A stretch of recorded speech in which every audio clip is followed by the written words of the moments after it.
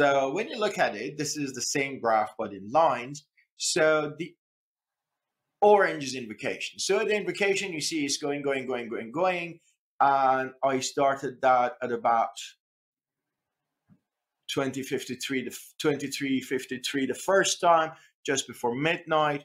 At about 15 minutes to 13 minutes past midnight, I decided to add auto scaling.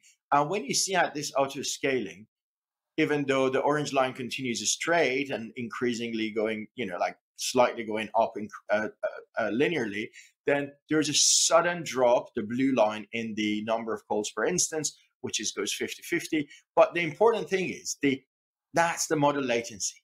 So at the same time that we added the second machine, the model latency just dropped massively. So as I did, you start with a single machine while you're running your experiment or sizing exercise, then you go and add more machines and see what happens. Now, was that the correct machine? Or definitely the wrong machine? The M3, definitely the wrong machine. Why? I'm using 260% CPU utilization, 2% memory utilization, 1.6 disk utilization. That means I have to go and change my machine from a memory optimized instance to a C5 or some sort of a CPU, basically compute optimized instance, because this is not very memory heavy. There's very little data. The Irish data set is a very tiny data set, and then we're using scikit-learn, and then we're using some model that is not very memory heavy. It's not a like deep learning and that sort of stuff. So what we have, this one is telling us go and change the type of the machine that you are using. And here you can also see over the course of time, every time there has been a auto scaling event, there has been just a dimple in or dink in the auto scaling, in the CPU utilization, while it remains dramatically high, so it shouldn't be that high. The combination is telling us at no point did we do well. It's not about how many machines we had. Just adding a machine just gave us a tiny relief for a very short period of time. So that we know that this is not the correct type of machine. So let's go take a look at a demo. So we start our demo with command line. So in the command line, so what we have in here, I have created something called demo. That is a directory. So inside that, I do sudo npm install -g serverless. So since I have done that, I don't need to do that at once. Sorry, I don't need to do that anymore. And then I do the same thing for serverless artillery, make sure my Node.js is correct. But what's important is I do SLS art configure. What it does,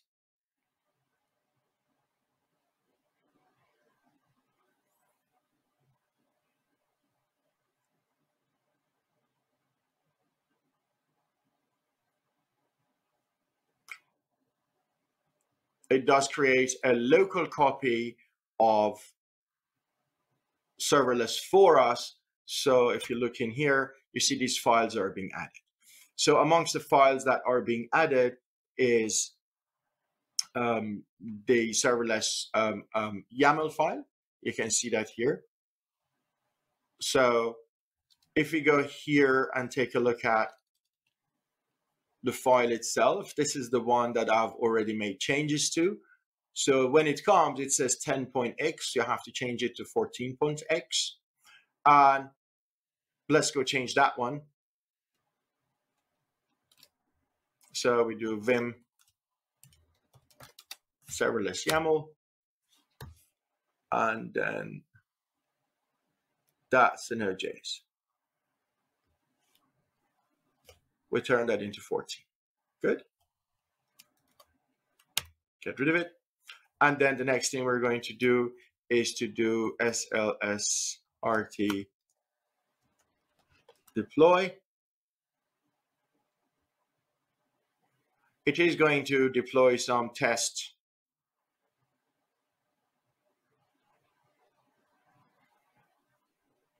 Looking for dependencies, and I'm going to stop that if I can. Yeah, I'm going to stop that. It's just going to deploy something in there. I'm going to show you what it deploys from what I've already created, and then we do slsr script.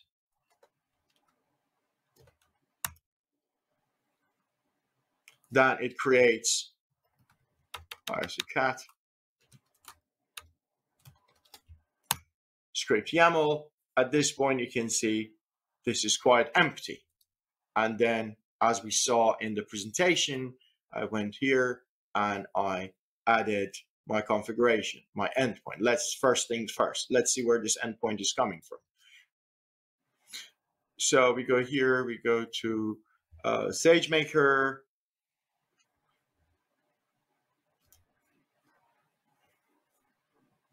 So first things first, we created an endpoint in SageMaker, and SageMaker decision tree.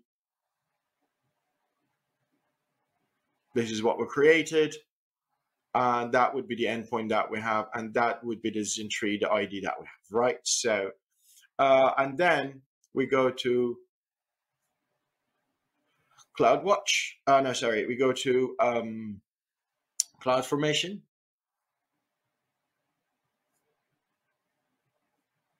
And what we have created in here is innovate load test.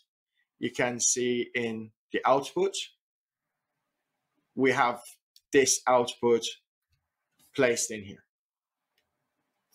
So, and we see what we have created in here in the resources. Let's forget that. Let's go here to API Gateway.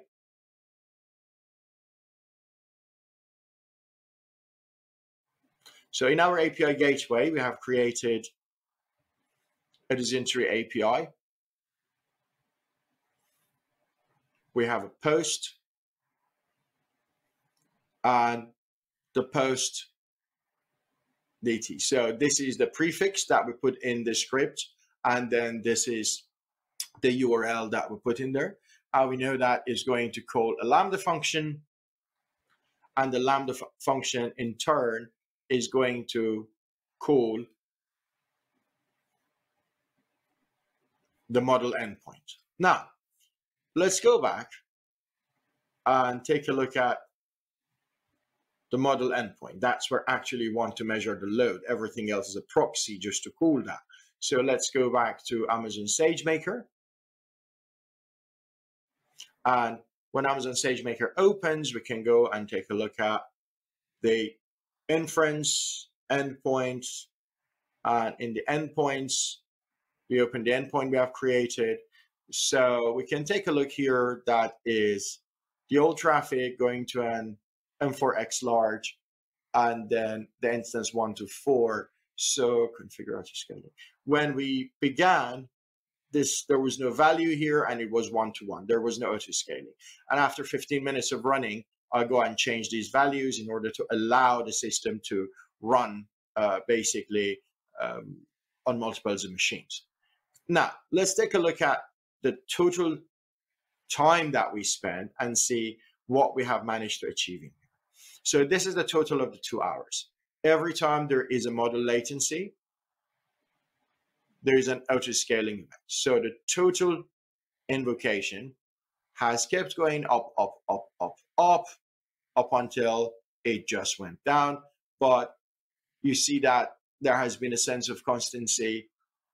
Not really. You see every time there's an auto-scaling, it kind of reduces the number that it calls.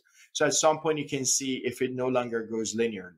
So what we're doing in here is the errors, not the error, the latency.